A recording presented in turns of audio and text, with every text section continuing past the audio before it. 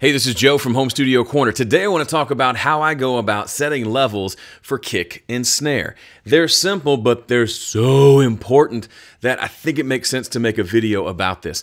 Just last week, I was on a live stream for my VIP members, and we were listening to mixes that everyone did of the same song. So there were like 49 submissions of mixes of the same song. And one VIP member emailed me and commented saying how he made it through the first several rounds of this little tournament we were doing, and he didn't even really have time to do much EQ and compression. He kind of ran out of time before the deadline arrived, but he noticed that his mix was still better than a lot of other people because he spent a lot of time getting the levels right. This is what I talk about in my 5-step mix guide, and if you haven't checked that out, it is really helpful and something that you can read in one sitting and will help you get better mixes and kind of build a framework of how to approach every mix. So you can grab that at 5stepmix.com. But the first step is setting up your mix, but the second step, we start listening to things, is getting a good static mix. And that means just setting levels and spending a lot of time just getting those levels right. What a lot of people do is they'll just throw the faders up,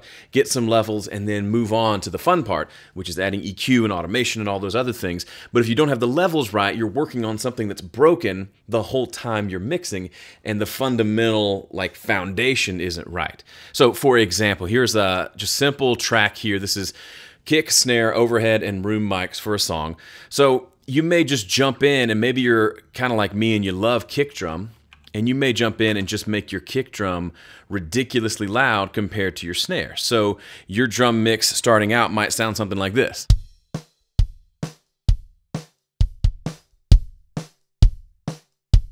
And you just don't realize it. Your mind's in a million different places, and you just assume, well, the snare's a little quiet, but I'll just add compression later. Okay, that just doesn't work very well. Or the opposite is true. Maybe you're more of a snare monster, and it sounds like this. Anything you do now will have ramifications later in the mix. So by just taking the time to get those levels right, you will make your future self happy, because what happens is you do something like this and then you start to do maybe some drum bus compression. And if you imagine the needle on the compressor, it goes like this with the hits, right? Except if your kick was too loud and your snare wasn't loud enough, you get that compressor going, but it really only goes with the kick. So it goes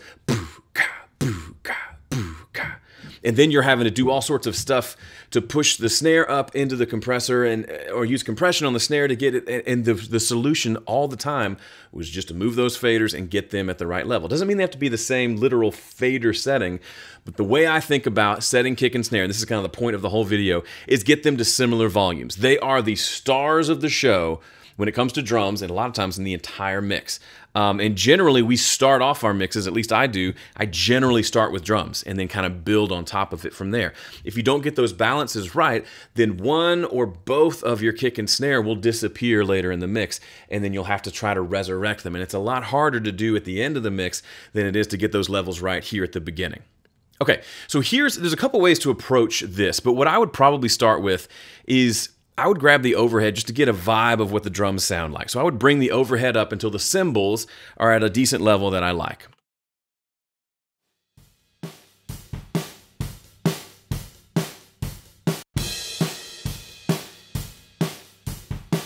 Now, right out of the gate, typically, an overhead sound is going to have more snare than kick drum because it's getting more of a direct sound from the snare. The kick drum is kind of roundabout, so it's just not as loud. So if you go to match that, you'll end up with a snare-heavy drum mix. That's not the worst thing in the world, but the drummer probably doesn't want his kick drum to get lost if we're talking typical rock mixing.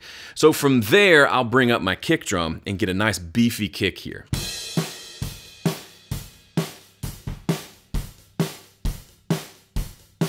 Now that's just matching the kick drum level to the kick drum level in the overhead. It's not really doing much. It's almost pointless. Why even have it there? Let's crank it up until we can hear it nice and in your face.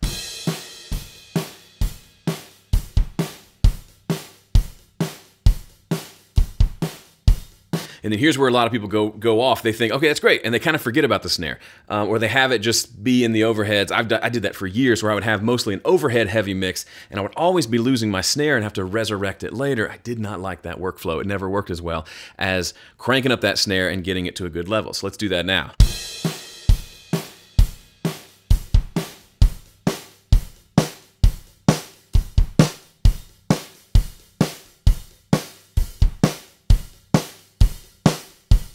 That feels about right to me. At this point, I might just solo kick and snare for a second to see how they're balanced just together.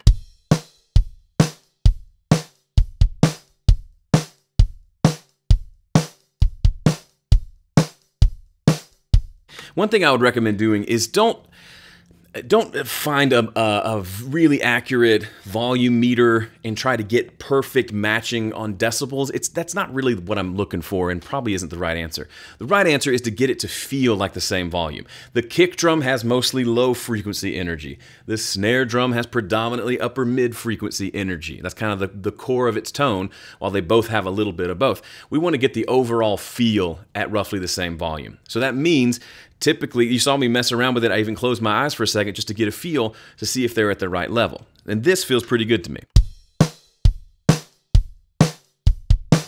Now, if I add in the overhead, it should just support what we have there on the kick drum and not really throw the balance off of the kick compared to the snare. And then we can even add in the room mic just to give it some extra space. Here's what that room mic sounds like.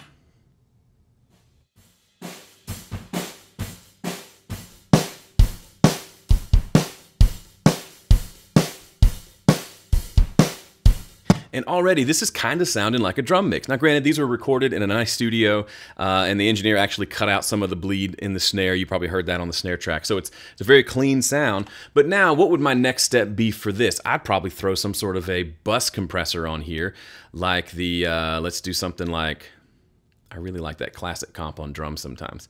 Now, when I get a little bit of compression happening with fairly normal settings here, like this is a fairly fast attack deal, so I just want a little bit of compression, it should look something like this.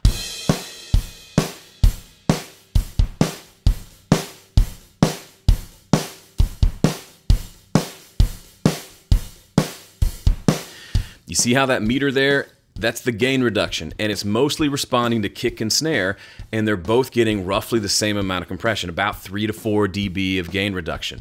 That's a good, to me, I don't mix to that, but when I've got a good level and then I throw the compressor on my mix bus, on my drum bus, when I see that meter, that little, what's it called, the needle is hitting at about the same level for kick and snare, just reaffirms that I think things are at the right level.